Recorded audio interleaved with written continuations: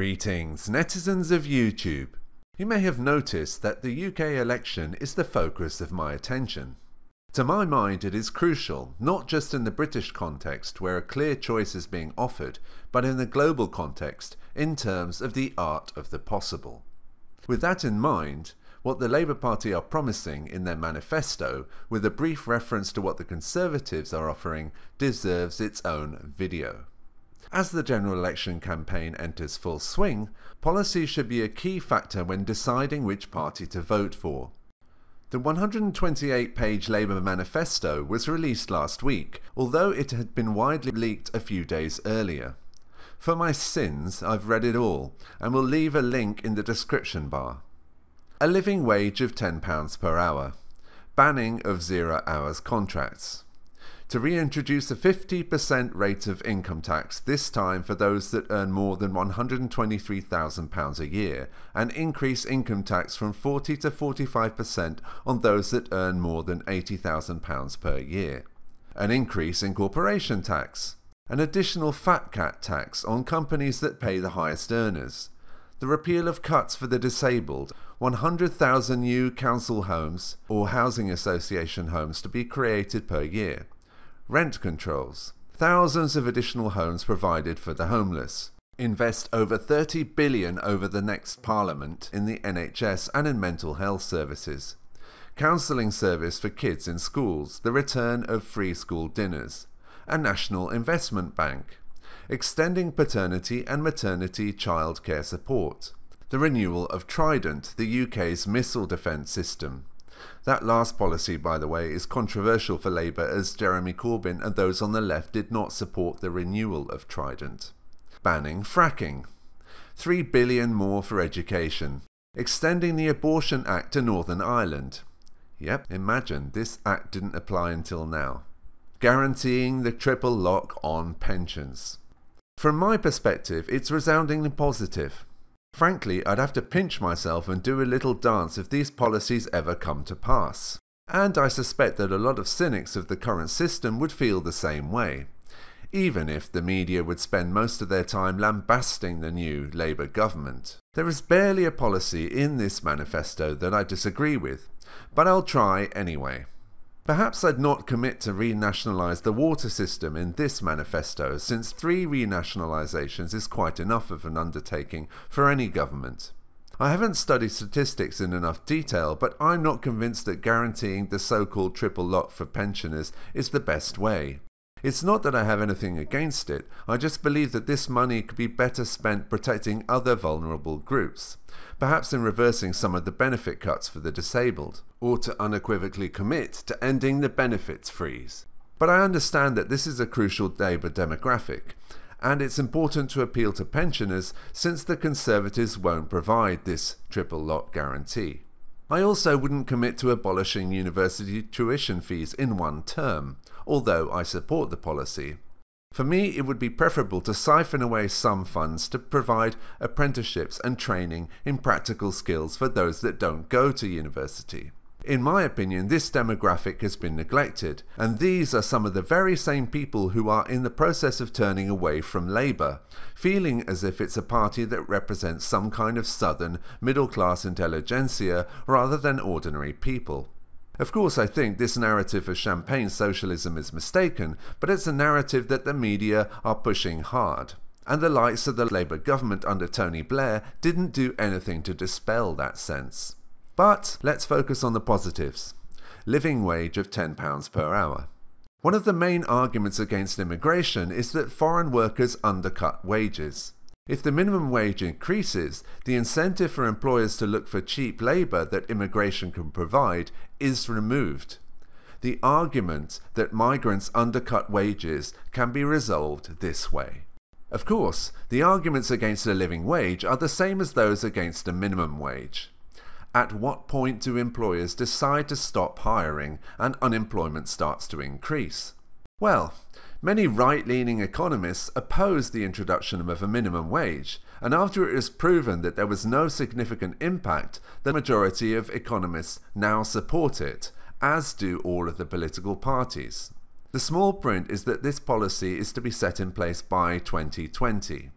By then, I'm confident that there would be no negative impact on the economy to speak of. On the contrary, people will spend more, leading to an increase in employment. The introduction of 100,000 homes to be created per year is crucial, as are rent controls, particularly for those living in town centres who are being pushed out by gentrification. Any policies to home those living rough is hugely positive for me. The NHS and social care desperately needs investment. Everybody knows this. The tax rises. Yes, yes and yes. These are not radical tax rises. They still leave the UK well below the average of most developed nations. The argument that somehow the best workers and companies will up sticks and leave the country is nonsensical. In London, we've seen a drastic increase in the number of the foreign rich. But have we seen this reflected in terms of a drastic increase of economic growth? The tiny minority of those that leave will not be missed.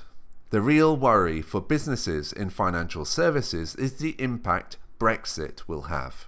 The National Investment Bank is an idea that many economic analysts and small business owners have been pushing for a long time.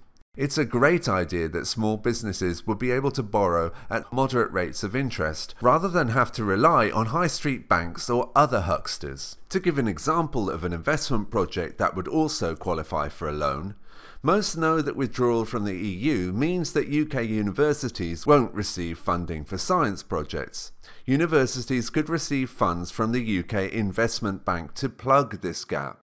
Renationalising natural monopolies. Yes, if anything, there is an even stronger argument to do this now that those services have been exposed to market forces. The government can improve services and reduce the ridiculous price rises that the monopolists know we have no choice but to accept. In return, the government gets to pocket the profits those companies were making, which can be used for investment in our public services. There is another positive that may have come out of this. This manifesto, which was leaked a few days early, might have put pressure on the Conservatives to make some last-minute changes of their own, to rein back some of their radical cuts. But now that the Conservative manifesto is out, we can see how unattractive another 5 years of Tory rule would be. Some of the policies the Conservatives promised included leaving the single European market, cutting immigration, worker representation on company boards. Yep, you heard that correctly. 4 billion into schools and cancellation of free school dinners, a vote on overturning the ban on fox hunting, and finally an increase of 8 billion into the NHS over the next 5 years, and a commitment to keep VAT frozen at its current level. You can see how those last two promises might have been added in an attempt to neutralise the popularity of the Labour manifesto following the leak. So, if we are stuck with the Conservative government, at least something vaguely decent was squeezed out of the Tories. Of course, the Conservative manifesto is entirely uncosted. And the costings document that sets out the costs and whether it is all going to work, is that coming later, or did I miss it, or is it online somewhere? No, you haven't missed it. Some of these things, of course, will depend on the level. For example, we will consult on the level of the means test. Essentially meaning its promises are targets rather than promises. Sorry, it is a policy to get immigration down to tens of thousands, isn't it, or is it not? It's our ambition to get it down to Is it a policy to get immigration? I'm so sorry, is it not a policy to get immigration down? It's an ambition, and we've had it in previous manifestos. Oh, hang on, what's the difference between an ambition and a policy? I mean, you've had it in previous manifestos and you've palpably not delivered it. And, following criticism, the Conservatives have done an extraordinary U-turn, abandoning their so-called dementia tax. The Labour manifesto was roundly slated by much of the media, with the Daily Mail and Telegraph working the same headline. The attempt to discredit Labour policies alluded to the 1970s, or made reference to Labour's 1983 manifesto, dubbed the longest suicide note in history, supposedly because of its far-left or communist agenda. At this point, I thought it would be apt to take a look at the main policies outlined in Labour's 1983 manifesto to compare with their current manifesto promises.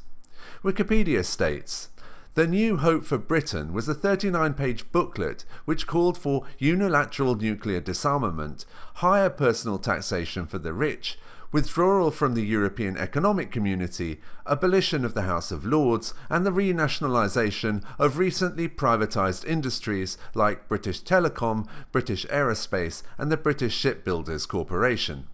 As I've already mentioned, Labour doesn't support unilateral nuclear disarmament. It does favour higher personal taxation for the rich. It only reluctantly favours withdrawal from the European Union because of the referendum result. It favours reform of the House of Lords, not abolition. It does not support the renationalisation of any of the mentioned privatised industries. Frankly, I'm not sure that there is anything left of the British Shipbuilders Corporation since that industry was decimated by Thatcher's policies. In fact, in the current political climate, withdrawal from the EU and abolition of the House of Lords are closer to Conservative voters' sensibilities. The 1983 manifesto also called for such extreme policies like a national minimum wage, devolution for Scotland, anti-pollution policies, and for fox hunting to be declared illegal.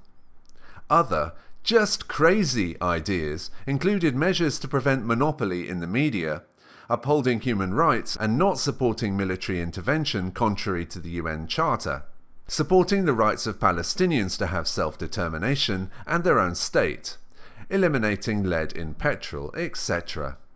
Despite the media continuing its anti-Labour stance, it's almost unanimous among analysts that voters were distinctly unimpressed with the Conservative manifesto and favour many of Labour's proposals. The latest opinion polls show that Labour has narrowed the Conservative lead to 9 percentage points.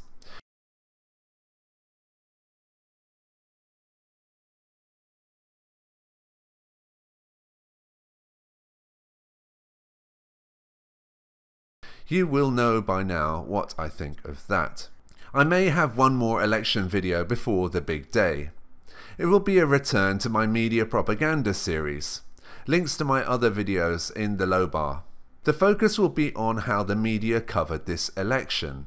My question being, was this the most biased and unfair media general election coverage in British history?